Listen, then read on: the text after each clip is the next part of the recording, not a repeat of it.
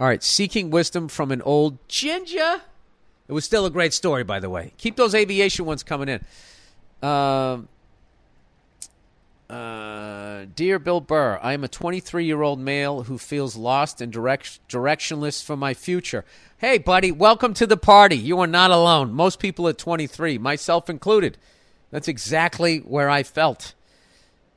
Probably the most lost because I was after college and I was just like, what did I major in? What the fuck am I doing? Anyway, I am currently working full-time and finishing my master's program part-time. However, for the longest time, I have felt a strong desire to pack up everything and move to a new area. I'm from upstate New York and have lived in the same zip code my whole life. I'm not sure where my desire to move came from. It has always been something I wanted to do. I don't want to ignore this feeling because I know I would look back and regret it if I never tried. Right now, my plan is to finish school, save what I can, and move to a different state once I graduate. However, I have recently told a couple of friends and my siblings this ideas, and they all took a shit on it. Yeah, well, that's what people do. That's something that you're going to learn a lot. Like, hey, you know what I want to do? And you know, especially if you tell it to somebody who's not doing anything, they're going to shit on it. Take a big fucking shit right on it. My friends have told me it doesn't seem like a good idea because I won't know anyone. Yeah, these are all fearful thoughts of people who are afraid to go anywhere. I have no family anywhere else and will be abandoning them. I have no real reason to move, but I've always wanted to live on my own in a new area while I still have the freedom to do so. This sounds like a great idea to me. I don't have anyone older than me to get an outside opinion on this, so I thought I would email an old bald dude for some advice. Well, you come to the right place. I would appreciate any advice or guidance on this situation. I think that's fucking great. And if that's what you feel like you want to do, you should do it. And there's a way to do both. Why don't you take a trip somewhere?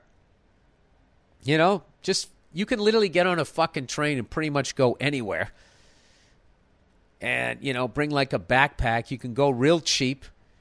I don't know where you live. Where's the nearest big city? Do a little research of some things you want to go to. Here's one. If you're a sports fan, if you live outside Chicago, go to a White Sox or a Cubs game. Live outside New York, just take the train. Go to a game by yourself. Who gives a fuck? Go get a sandwich. Hail a cab. Just, you know, go down there and just see how it feels. And I would kind of go from there.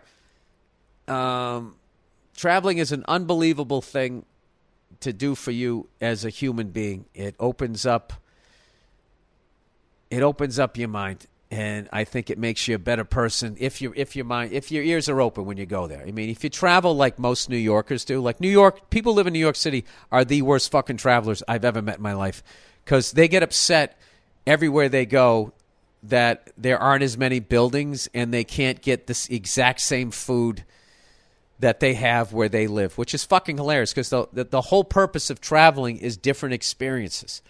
To experience something different. They're like, how come you ain't got a fucking slice of pizza? Dude, in my fucking neighborhood. They're the worst. They're like country people that live in the city. Exact same mentality as somebody who lives in is somebody who lives in the middle.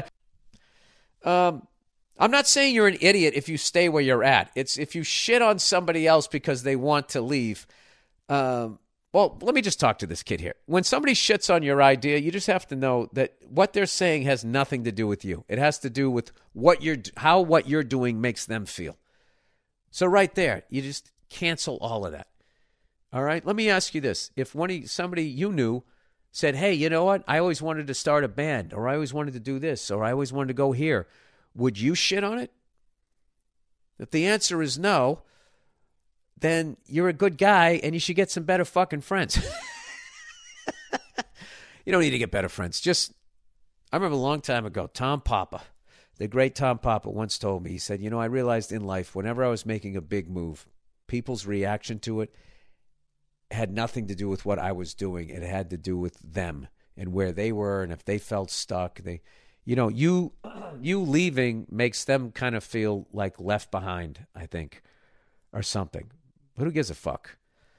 All right? I say you do it. And I would start, you know, as you're getting through your master's degree, which I relate to that because, you know, I had to work my way through college.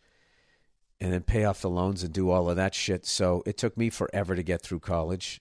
I didn't finish all my classes until I was 24 and a half. And then I walked when I was 25. But I was out in December of 92, and then I just went through the formality in June. So you're ahead of the game when it comes to that shit. But, like, you're still really, really, really young. And a great way to find where you want to go is to take a couple of small trips, and check it out. And you could end up being like, you know what, maybe I'll just stay where I'm at and I'll travel more. Or you could be like, you know what, there's just something about this city that I connect with. For as much as I shit on New York City, I really connected with that city. And then somewhere in the 2000s, I connected more with LA.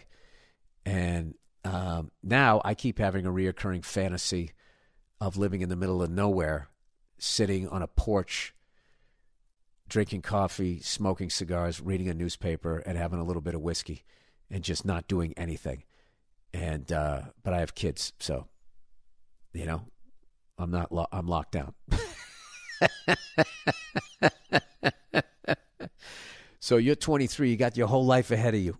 This is one of the best times in your life. They're all great times in your life if you know how to live, though.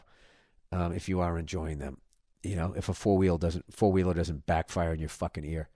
But you know what? My ear's kind of gone down. Hopefully I didn't fuck it up. Whatever. Just something you deal with, right? Anyway, that's it, everybody. Enjoy the podcast. Don't listen to your friends if they shit on your dreams, all right? That's it. Go fuck yourselves, and I'll talk to you on Thursday.